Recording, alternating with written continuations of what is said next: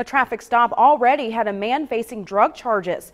Now, from that same stop in May of this year, Cameron All is charged with child pornography. Police say a cell phone they took for evidence during the May arrest included several images of child porn. In the original arrest, police said they also found meth, marijuana, and drug paraphernalia in All's vehicle.